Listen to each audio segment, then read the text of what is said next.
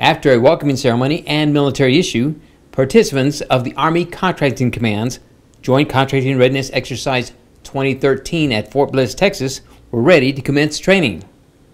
First-time participant Mary Beth Lanfar explains why she sought out this unique training opportunity. The thing I was most excited about coming to JCRX was for the whole experience of working alongside the military and getting a different perspective on contracting. At Rock Island, I do reach-back contracting, so I have a lot of contracts over in Iraq and Afghanistan, and I thought it would be interesting to work with the soldiers here, a lot of who have already deployed, and get their perspective and work along my teammates. Sergeant First Class Brandon Gerald adds that the lessons learned here will benefit the trainees during their deployment. The skills that I learned to exercise when I went were invaluable to me. I learned how to deal with the customer.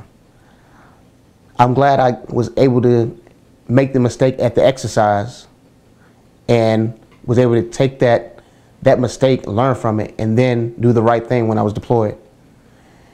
It really taught me how to deal with certain aspects that I didn't think would arise, from dealing with an irate customer, dealing with a sergeant major who needs his products. These are things that are going to happen downrange. Not only do we do acquisition actions, we also do war task training. The basic total soldier concept, it ranges from medical training to weapons training, and also to vehicle convoy simulations.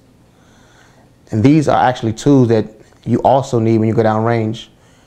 We still need these valuable tools because you may never know when you're going to be put in that situation where you may have to render aid to another buddy. So not only are we 51 Charlies, we are still soldiers first. Reporting from Fort Bliss, Texas, I'm David San Miguel, Army Contracting Command.